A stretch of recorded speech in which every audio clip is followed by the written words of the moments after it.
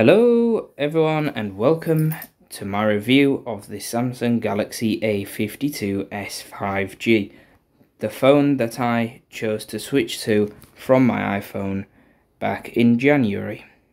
So I have been using this ever since, if I remember rightly, the 30th of January, and it is really good.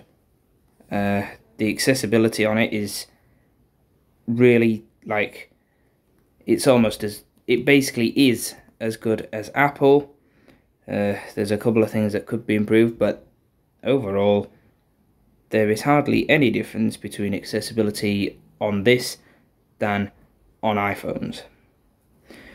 Now the A52s 5G has 6 GB of RAM, 128 GB of storage.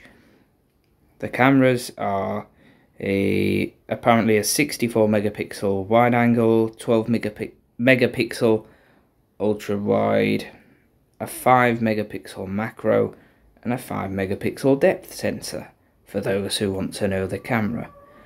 But as I am visually impaired, I don't use the camera that much unless I am using Bixby Vision or Envision AI.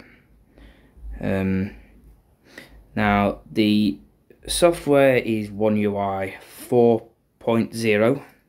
An update to 4.1 should be coming soon. It was originally on 3.1, but I updated to One UI 4 as soon as it was available, which was basically the same day. And the text-to-speech engine by default is Samsung text-to-speech, which also got an update. And I will show you what Samsung text-to-speech, the female voice, the British female voice, which I currently have selected. Current location, Hereford. Current temperature 11 degrees, mostly cloudy. Last updated 3:20 p.m. So that's that voice. And there's a menu that lets me change things like text-to-speech settings and so on. That's this menu when I do a 3-finger tap. Talkback menu. Read from next item in list. So you can do things like read from next item and other stuff. Copy last spoken phrase. Spell last spoken phrase. Spoken language. Screen search. Hide screen. Voice commands. Talkback setting. Text-to-speech settings. So you can get to the talkback settings through this context menu and the text-to-speech settings. I have a few. One UI home. Text-to-speech output. I have a few text-to-speech voices and actual text-to-speech apps that work with talkback. Another voice in the British Samsung text-to-speech. Samsung. Not selected. Settings. English. Mail. Mail. That's this one. Samsung TTS settings. Settings. Button 7 of 16 in list. 16 items. This voice is quite funny. It's got an interesting accent. Settings. Button. Settings. Button. Settings. Button. Settings. Button. Back. Button. Button. So there's that. Samsung TTS. Let's put English it ticked. Female. that. Samsung selected. Not select. There is Australian, Indian and United States voices. The Australian female is both quiet and sometimes when it's reading long bits of text, it can sometimes speed up and then start stuttering and acting very strange. Selected. Selected. Radio button. English Australia. Female. 6 of 16.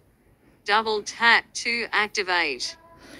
And the hilarity of the Australian female voice on Samsung, basically, that's for another video if I decide to, and if anyone wants to hear some funny, stuttering, hilarious text-to-speech shenanigans.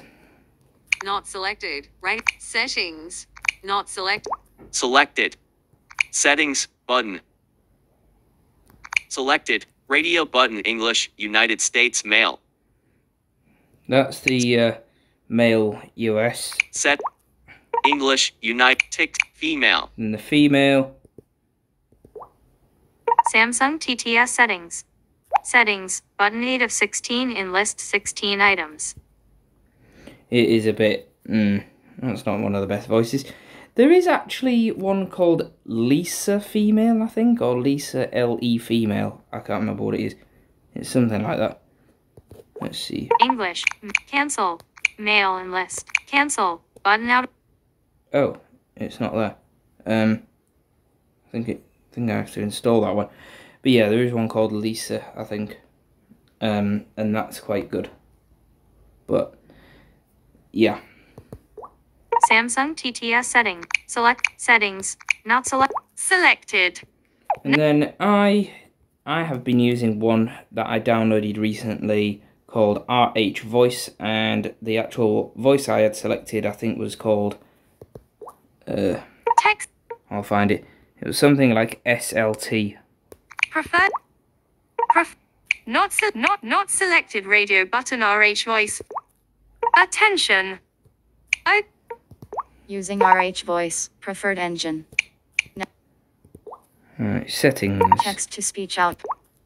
Setting. English, United States. Speech rate. Default voice, SLT. SLT. So there are different voices here as well, but this isn't a text-to-speech video, this is just a review of the phone. So I will stick with this voice. Settings text. Home. One UI 4 is amazing. It's mostly stock Android. You can change things up a bit, and there are bonus features. There is Bixby and Google Assistant. Bixby is available on all sorts of Samsung devices, including my recently purchased Samsung Freestyle projector. But again, that's for another video. But I can ask Bixby to open apps and, you know, give me the news, the weather, and control devices. And actually control system level parameters of this phone as well. Like, I can ask it to turn on dark mode and stuff. The fingerprint sensor is near the bottom of the screen. It is I think it's an optical fingerprint scanner, which means it just takes a 2D image of your fingerprint.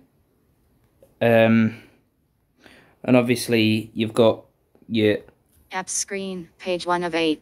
App screen, so your app drawer,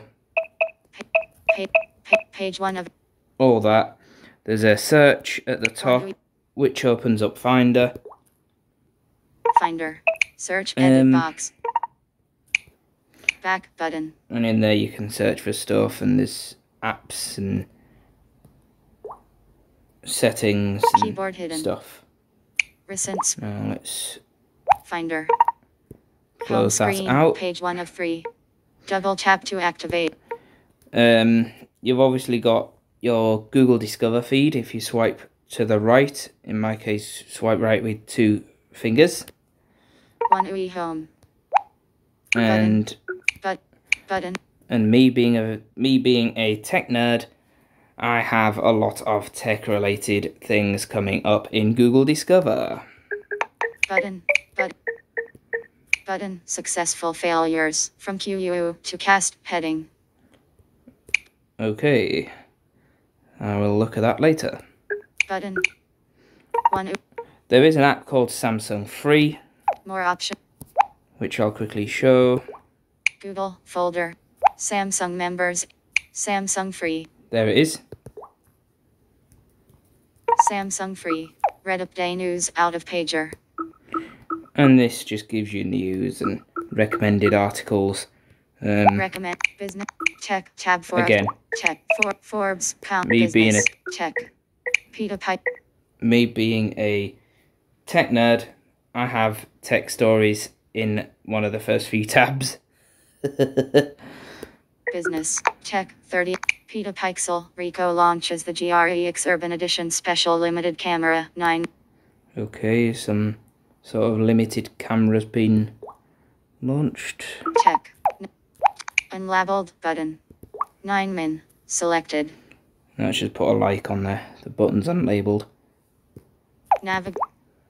Update to a folder. So I can have it so that that opens up when I do that swipe right on the screen. And then your settings menu is Settings. quite short. You've got a few different things in there. You've got advanced features like your link to Windows, call and text. You've got your biometrics, stuff like that. In fact, I'll show the biometrics because you can actually check assigned fingerprints as well if you've got multiple fingers on there, or if you have someone else that you trust to do something on your phone. You can add their fingerprint. Homes. Theme. Lock. Biometrics. Biometrics and face recognition. Fingerprints. 1. Fingerprints. Confirm pin. Pin. Edit box. Confirm Out list. pin. Keyboard displayed. Talk back off. I'll just turn talk back off here. Luckily I can actually see where the boxes are, the keypad.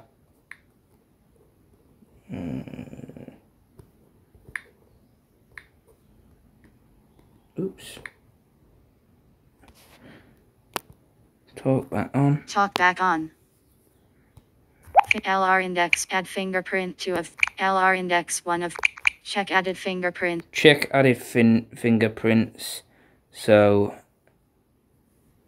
Add finger LR index L capital A. So R index, that's me, and my right index finger. Check added fingerprint. So if I click check added fingerprints, Scan a fingerprint to see if it was added and what name is assigned to it. Move your finger down and to the left. yeah, shut up, talkback. But now there is a little fingerprint icon near the bottom of the screen, and I can just tap, well, I can place my finger there. LR index. Scan a fingerprint to LR index. Scan a fingerprint to see if it was added and what name is assigned to it. Scan a fingerprint to see. Done button. Fingerprints. Navigate up button. So you can do that. That was actually a useful demonstration of the fingerprint. Set 1 UI home weather. Overall, it's a really good phone. At the time, it was about £409 in Argos. I think it might have gone down in price recently. I'm not sure. I mean, on Amazon, it was like £379, I think. But overall, it's a really good package, and you get more. I'd say it's more value for money than the iPhone SE 2020 edition was, and the recently announced iPhone SE 2022. Let's just say I would not recommend that to anyone unless they just want an iPhone for the sake of just having an iPhone and not really using it a lot, like not really going on different apps. So mainly just your calls and your iMessage and FaceTime and emails, that's it. Facebook Jack. Okay, my friend has posted something. I'll look at that later.